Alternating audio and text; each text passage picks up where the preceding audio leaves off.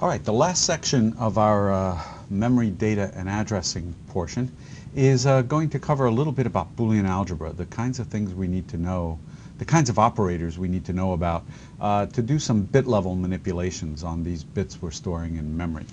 Let's go through the basics of Boolean algebra really quickly. Boolean algebra was developed by George Boole, that's who it was named after, in the 19th century. And basically it's an algebraic representation of logic. We encode true as a 1 and false as a 0. Again, binary number system. And we have a few basic operators. Very important one is the logical AND, often represented with an ampersand as an operator.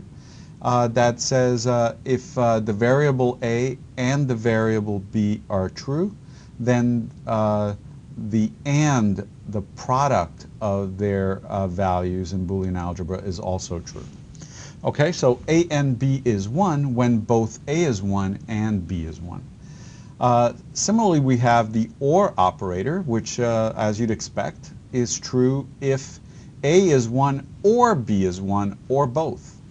And then, of course, we have the exclusive OR operator, often abbreviated as XOR, which is true if A is true or B is true, but not both. So it excludes that case. That's where that X comes from.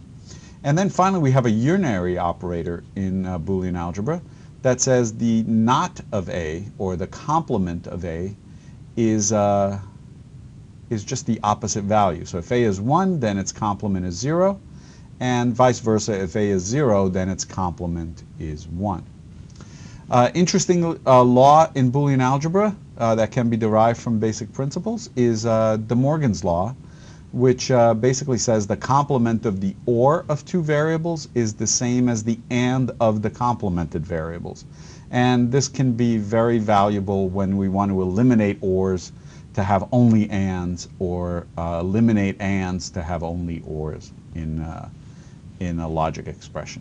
Here are another representation of these basic operators in what are called truth tables. Here we see the operator, in this case the AND the possible values of one variable and the possible values of another variable. And this is the AND of the two. So when they're both 0, then the AND is 0. When they're both 1, the AND is 1. And when either one of them is a 0, then the result is also 0. So in the case of AND, it is 1 only when both are true, or 1. For the OR, which we use the vertical bar, you'll see that it's a 1 whenever either one of them is a 1, and only 0 when both are 0. For the exclusive OR, again, if one is a 1, but not both. So in this case, we want to make sure that this is a 0 as well. That's the difference to the OR case that we had here. And then the unary operator, of course, there's only one variable, and it's just the opposite of the value. So that's the basics of Boolean algebra.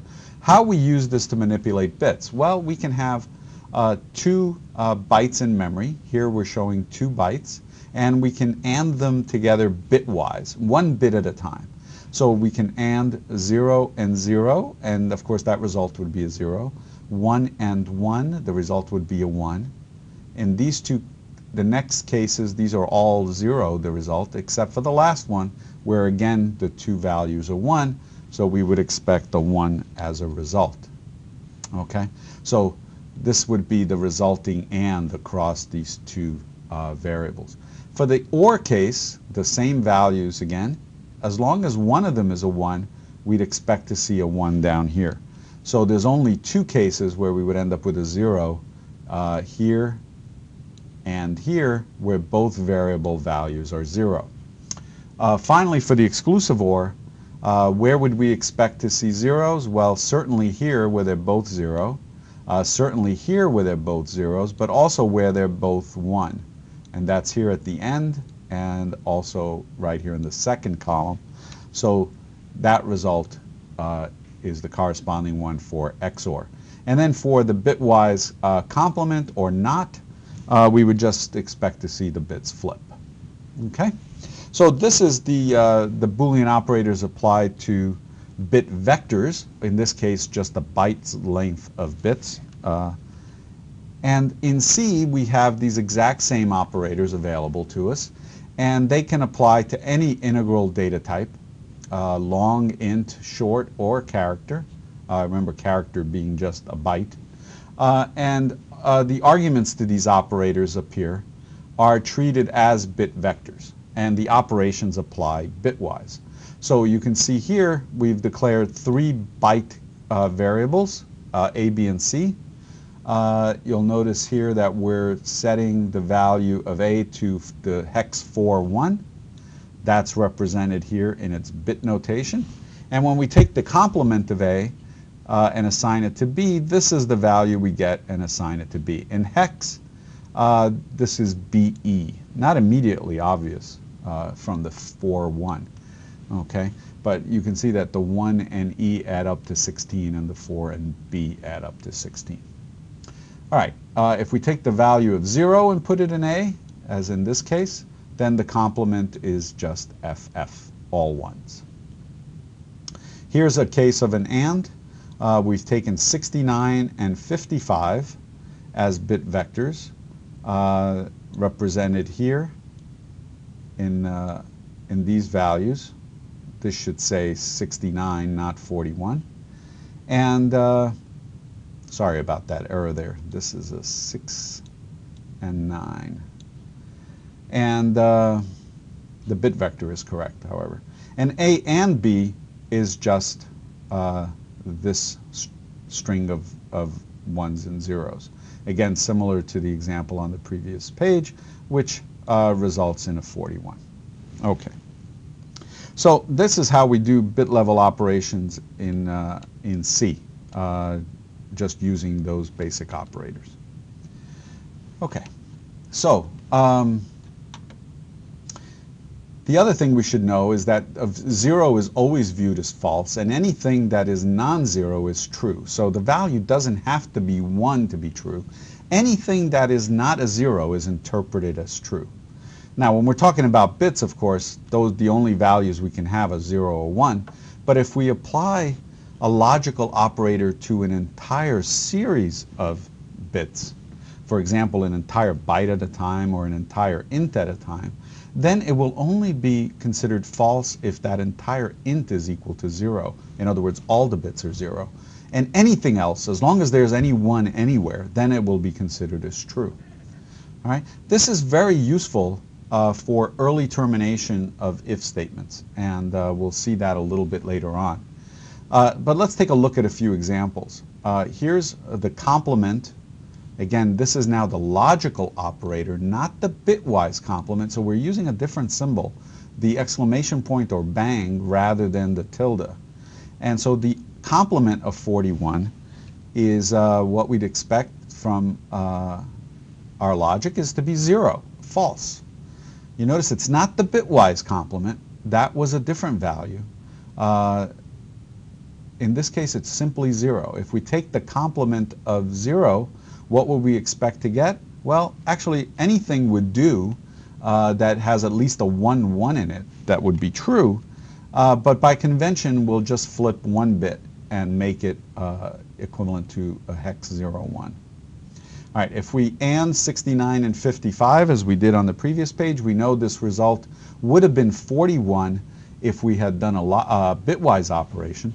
But in this case, this value is interpreted as true. This value is interpreted as true. So our result is simply true, or 1.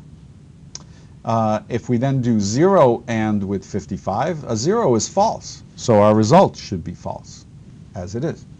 Again, let's do an OR operation, and we would see 69 true or 55 also true is just going to result in a 1. Okay? So how does this early termination help? Well, for example, suppose that we're looking to increment the value at which P points. P is a pointer to a particular value. And what we're concerned about is that we actually do have a pointer and that our pointer isn't null or all zeros. So we can first say, well, is P true, meaning not 0? So by putting it into a logical AND statement, we can do that test.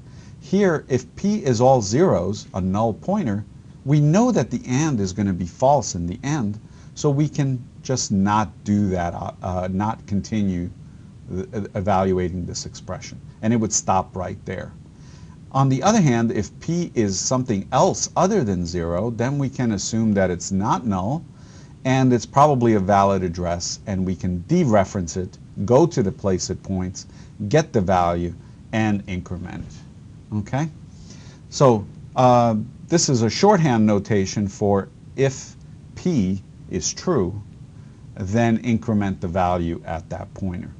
All right? But often in C, you'll see this as a quick shorthand instead of having to write that if. And this can be placed in the middle of an expression even to help check that pointer. All right. Lastly, I want to show you how Boolean algebra can be used to represent sets. We'll be using this a few places during the rest of the course. So we can take a bit vector of W bits. Let's say maybe that's just 8 bits for now. What we can do is have each bit represent an element of a set. In this case, the set can have up to 8 elements. And you'll notice in this example here, I have this particular vector, and I can have each bit represent one element of the set. So this bit sequence would represent the set of element 0, element 3, 5, and 6, because those are the ones I've set to 1. Okay?